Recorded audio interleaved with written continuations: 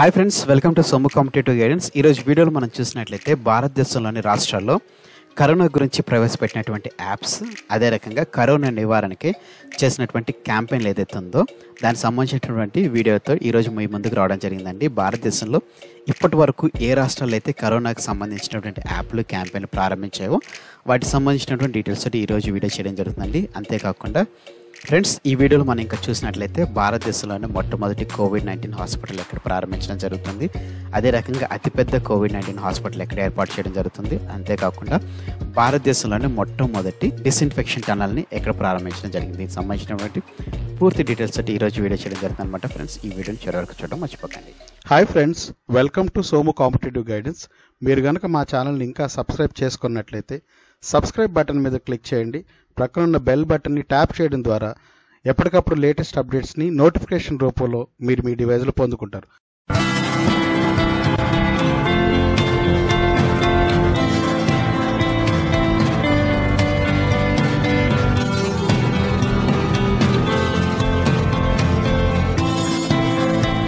First మనం కరోనాకై apps చూద్దాం అనమాట. భారత ప్రభుత్వం ప్రారంభించినటువంటి యాప్ ఏంటి? సమాధానం చూసినట్లయితే కరోనా కవచ్. కరోనా కవచ్ అనేది భారత ప్రభుత్వం ప్రారంభించినటువంటి యాప్ అనమాట.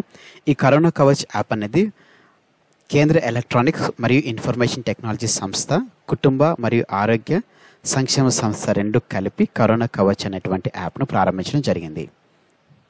కేంద్ర ప్రభుత్వం ద్వారా ప్రారంభించినటువంటి భారతదేశం యొక్క మొట్టమొదటి సమగ్ర కోవిడ్-19 ట్రాకింగ్ యాప్ ఏంటి? సమాధానం చూసినట్లయితే ఆరోగ్య సేతు. ఆరోగ్య సేతు అనేది భారతదేశం యొక్క మొట్టమొదటి సమగ్ర కోవిడ్-19 ట్రాకింగ్ యాప్ అన్నమాట. కర్ణాటక ప్రభుత్వం ప్రారంభించినటువంటి యాప్ ఏంటి? సమాధానం చూసినట్లయితే కరోనా వాచ్. కరోనా వాచ్ అనేది కర్ణాటక ప్రభుత్వం ప్రారంభించినటువంటి యాప్. మహారాష్ట్ర ప్రభుత్వం ప్రారంభించినటువంటి యాప్ ఏంటి? మహాకవచ్. మహాకవచ్ అనేది మహారాష్ట్ర ప్రభుత్వం చేసింది కాబట్టి మహాకవచ్ ఇలా గుర్తుపెట్టుకోవాలండి. తమిళనాడు ప్రభుత్వం ప్రారంభించినటువంటి యాప్ ఏంటి? COVID-19 quarantine monitor. COVID-19 quarantine monitor అనేది తమిళనాడు ప్రభుత్వం ప్రారంభించినటువంటి యాప్ అన్నమాట. పంజాబ్ ప్రభుత్వం ప్రారంభించినటువంటి యాప్ ఏంటి? కోవా పంజాబ్. కోవా పంజాబ్ అనేది పంజాబ్ ప్రభుత్వం ప్రారంభించినటువంటి యాప్. కర్ణాటక ప్రభుత్వం ప్రారంభించినటువంటి యాప్ ఏంటి? Quarantine watch. క్వారంటైన్ వాచ్ అనేది కర్ణాటక ప్రభుత్వం ప్రారంభించినటువంటి యాప్. కేరళ ప్రభుత్వం ప్రారంభించినటువంటి యాప్ ఏంటి? జీఓకే డైరెక్ట్. జీఓకే డైరెక్ట్ అనేది కేరళ ప్రభుత్వం ప్రారంభించినటువంటి యాప్ అన్నమాట. ఇప్పుడు కరోనాకై క్యాంపెయిన్లు ఏ రాష్ట్రాలు ఏ క్యాంపెయిన్లు చేసో దానికి సంబంధించినటువంటి డీటెయిల్స్లోకి వెళ్దాం. కేరళ ప్రభుత్వం ప్రారంభించినటువంటి క్యాంపెయిన్ ఏంటి?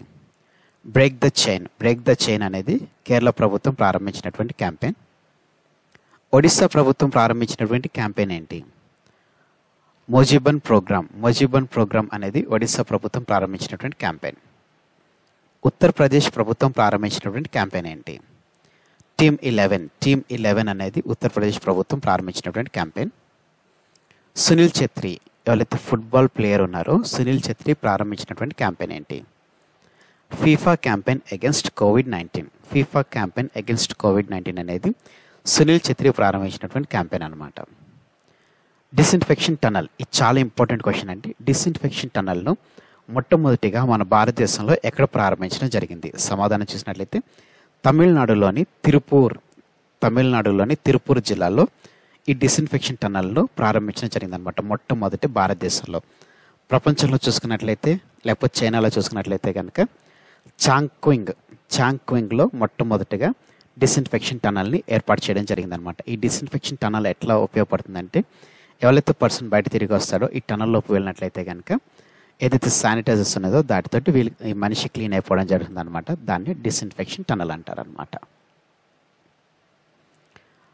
భారతదేశంలోనే మొట్టమొదటి కరోనాకు హాస్పిటల్ను ప్రారంభించింది ఎక్కడ? సమాధానం చూసినట్లయితే మహారాష్ట్రలో భారతదేశంలోని మొట్టమొదటి కరోనా హాస్పిటల్ను ప్రారంభించడం జరిగిందనమాట. ఇది హాస్పిటల్ను రిలయన్స్ సంస్థ దీన్ని ప్రారంభించడం జరిగిందనమాట. అదే రకంగా భారతదేశంలోని అతిపెద్ద కోవిడ్-19 హాస్పిటల్, చాలా ఇంపార్టెంట్ అండి.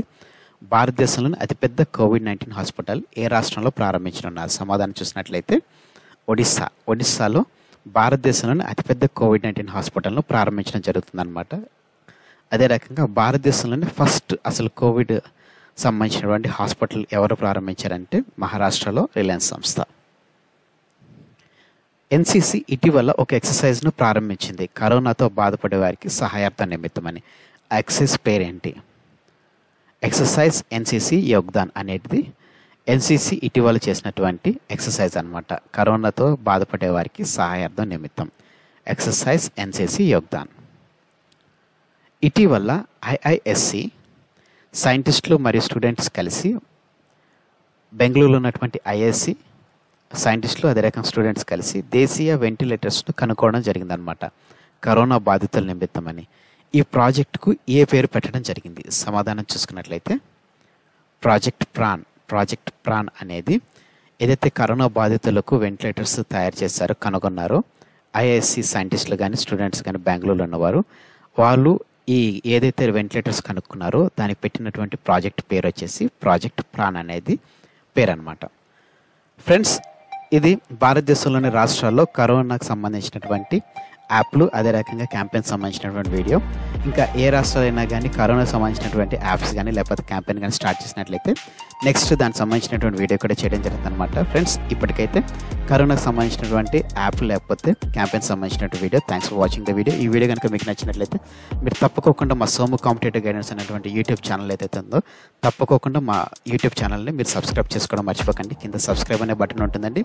దాని పక్కన బెల్ ఐకాన్ని ట్యాప్ చేసినట్లయితే ఎప్పటికప్పుడు లేటెస్ట్ అప్డేట్స్ అనేది నోటిఫికేషన్ రూపంలో మీరు మీ డివైస్లో పొందుకోవడం జరుగుతుంది. అంతేకాకుండా మీరు ఇంకా ఈ వీడియోని లైక్ చేయనట్లయితే తప్పకోకుండా లైక్ చేయడం మర్చిపోకండి. అంతేకాకుండా మీ ఫ్రెండ్స్ అండ్ ఫ్యామిలీ మెంబర్స్ లేకపోతే గవర్నమెంట్ ఎగ్జామ్స్కి ప్రిపేర్ అవుతున్నటువంటి ఆస్పిరెంట్స్ ఎవరు అవుతున్నారో వారందరికీ ఈ వీడియో షేర్ చేయడం మర్చిపోకండి. Friends, thanks for watching. Have a nice day. All the best for your exams. Bye.